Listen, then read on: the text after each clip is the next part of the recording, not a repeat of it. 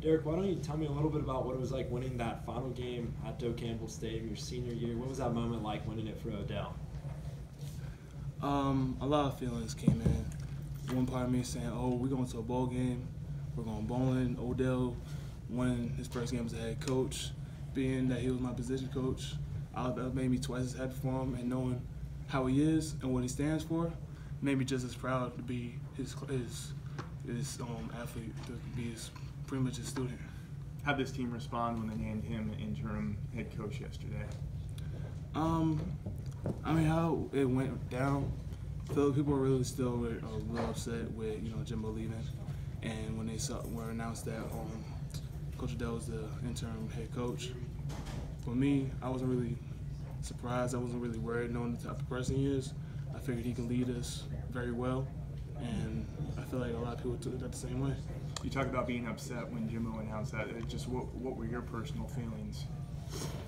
I mean, I wasn't mad at him for leaving. That's one thing that you got to know with him. He always thinks about the team and the players first. And with him leaving, I wasn't upset for him leaving. At the end of the day, he has to do what's best for his family and his career. So I wasn't really mad about that. It's just like when you've been with someone so long. For instance, for me, I've been here for 4 years, and when that happens, you create a bond with that person. And when out of nowhere he has to, when he leaves, you could be hurt a little bit, knowing that you fought through adversity with each other, ups and downs with each other, and then for him to just leave, you're gonna feel hurt about it. But at the same time, I'm happy for him and his career, and I've always been happy for him no matter what. In his press conference, Odell today talked about how when you first got here, you kind of thought he was a little crazy. How's your relationship grown with these time here? Man, okay. Man, there's some days I feel like he's still crazy, but at the end of the day, it's always with him. He cares. He deeply cares about his players. He cares for this university. He always wants his guys to better themselves every day. So, occasionally, when the way he acts, he'll be a little crazy. But at the end of the day, it's always towards the right direction, trying to make sure you're doing what you're supposed to do. Make sure you're doing the right things. Make sure, for instance, if you're in, for instance, for me or any defensive tackle, any player, make sure you're doing the right things on the field and on the field. He cares about his players that much.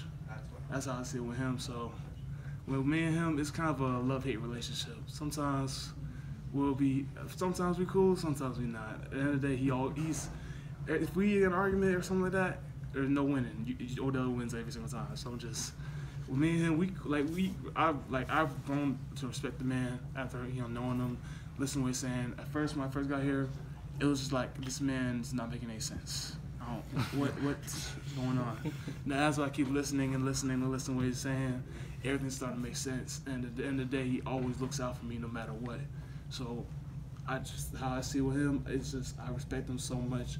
He's the one a great person to look up to. He's a great role model. And I got none respect and none but love for him.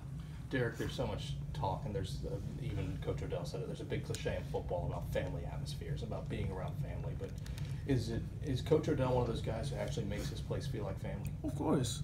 This man's been here for so many years. It's practically his house. To be real with you, he's been here so many years. He's has that type of presence that when you meet him, you know this is a great person. Like, I want him around me all the time. Simple as that. So then coming here with him around here, like him, he's always a great attitude. How you doing? How's everything? How's the family? So every time I see him, I already know, like, okay, Odell's here, everything's all cool. If I messed up, I already expect him to cuss me out. If I did something good job, keep moving forward. With him, it's just like he's that. How I describe him is more of a. It's just like a father figure, honestly. He's just how he cares about everybody, everything. Just honestly. Derrick, the moment you guys were able to have the hug in the end zone by the goalpost, knowing that was the last time you were going to walk off that field as a player, just how special was that for both of you? I don't know what to tell about Odell was feeling with him. How he was telling me he was proud of me of the things that I've gone through here. How I felt, it's just like the same way Odell was with me. It's been a long time coming how I felt towards it. Through when I first got here, I didn't think One, I didn't think I was good enough. I felt like everything I did was wrong. I wasn't really confident in anything I was doing.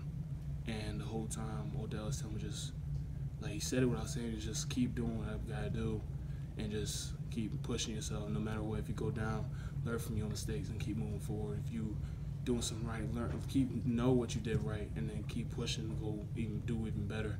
And years gone by, after season, I've tried to correct myself, things I've done, try to perfect everything he says that I've been messing up in, try to better myself, and that's going on. My confidence getting better, and I feel like honestly he changed my life for the better for me being here, and I'm proud to be able to Florida State Seminole.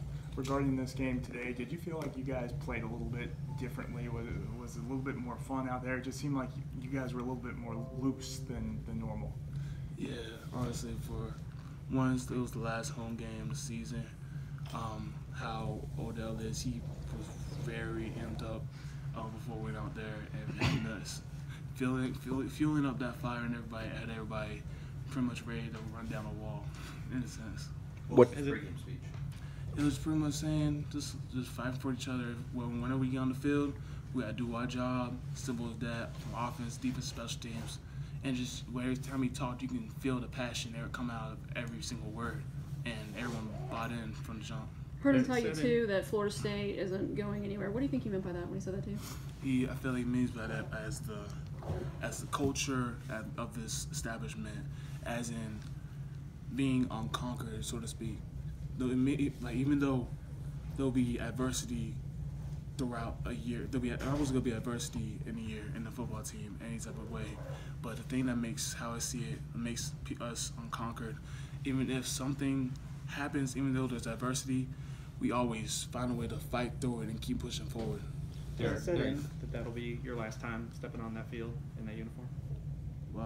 In home game? Yeah, in a home game. On senior. Has it set in that'll be the last time? Sorry. After celebration on the field, I just kind of stopped and just looked around. It feels like it's been so fast, just like that.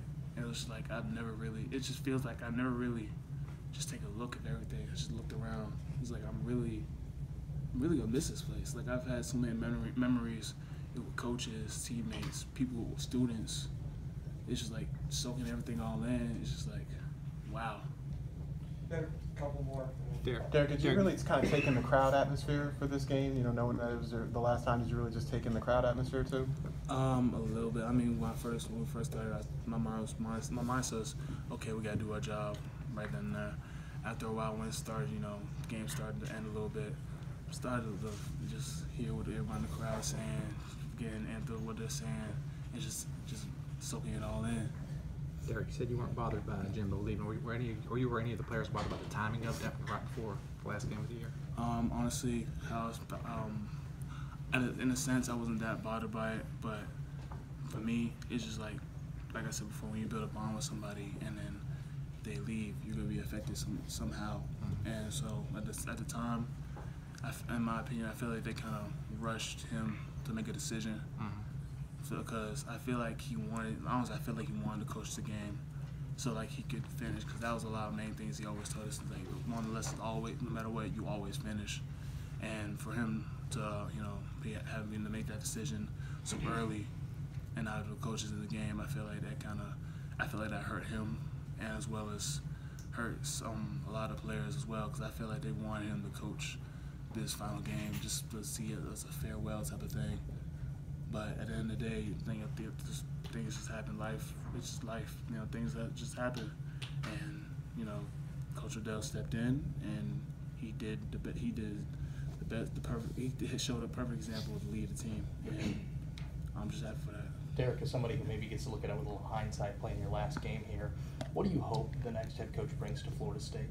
What type of guy do you hope the Seminoles get?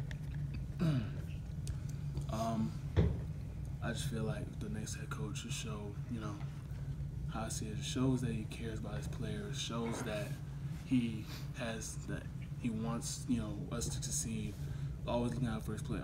I just want to see him being players first, and then, coach second, in a sense. Just how I feel like, because I've seen all these coaches Jim, for example, as well as Coach Odell, they always thought about the players first. No matter what, if it would be class, it would be football, vice versa, or anything, always focused on the players, make sure the players are doing what they got to do, make sure players are getting what they need to better themselves. So, as well as a coach who wants to push players to better themselves, make sure they do what they got to do, playing, winning, things like that. That's my number one thing, to make sure he loves what he's doing, and always trying to make the players better themselves.